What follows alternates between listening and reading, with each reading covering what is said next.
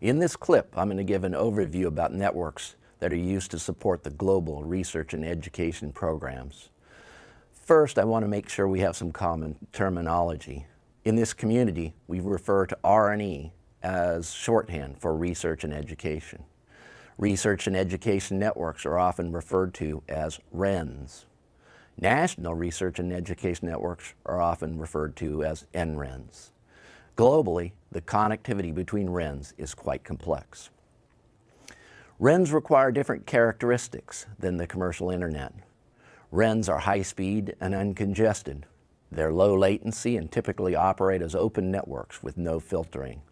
Think about them as a dedicated superhighway system between universities and research institutes to speed that traffic, while the commercial internet runs on standard streets with lots of traffic jams. As we look at the REN ecosystem, I like to think of it as a layered model with global connections, regional networks, national networks, and at the bottom, campus networks. Think of it as a pyramid with global connections at the top and campus networks at the bottom. First, let's look at the global connections. The global connections are long, expensive circuits that cross oceans to connect national and regional networks together. These circuits are not always well coordinated and often have inconsistent routing policies. Let's take a look at the few maps showing several different perspectives of global REN connectivity. This is a view of U.S. global connectivity. And the European view. I would point out that this map shows not only the global connectivity, but is color-coded to show which countries have operating NRENs in darker color, and the countries that have no operating NREN are shown in lighter colors. And finally, the Asian Pacific view of global connections. I should point out that these maps show mostly the same circuits, but each brings some views and focus of the region. For example, this map doesn't even show South America or Africa. Now let's talk about regional networks. The regional networks are networks that connect the national research and education networks in a specific geographic region. Many of these regional networks have been developed with funding from the European Union. There are quite a number of regional RENs. Let's look at just a few of them.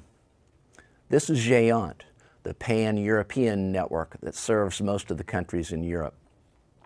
And this is TEIN, that serves much of Asia along with Australia and New Zealand. And Red Clotta, that serves South and Central America. Moving down a layer, we'll look at national networks. NRENs are networks in a specific country that serves the various entities within that country. Often there will be colleges, universities, research labs, and other entities associated with research or education. These NRENs are often started by and hosted at a prestigious university within that country. And finally, let's talk about the campus network. The campus network plays a key role in this ecosystem. It is the portion of the ecosystem that provides connectivity to the actual users.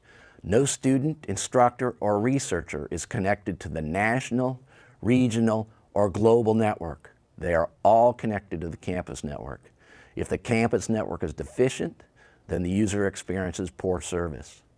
The community spends literally billions of dollars per year on the global, regional, and national networks.